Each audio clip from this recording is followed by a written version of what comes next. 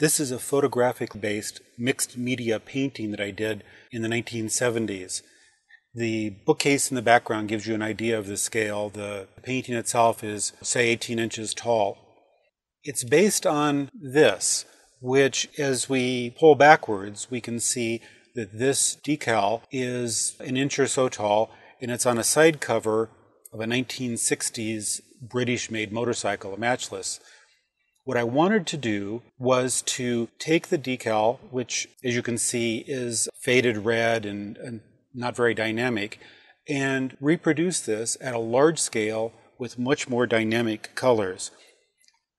What I did was I photographed it on Kodachrome and projected this onto Bristol board and mixed media of Sharpies and magic markers.